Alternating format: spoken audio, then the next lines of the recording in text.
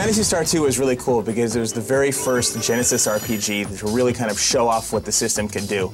It was the sequel to a Sega Master System game that was similar, but this one did everything and then some with all the bells and whistles.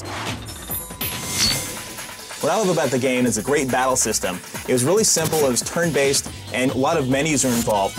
But all your different character classes and all the different weapons that you could select from really varied things, and it felt much different than a lot of the other RPGs that were out at the time.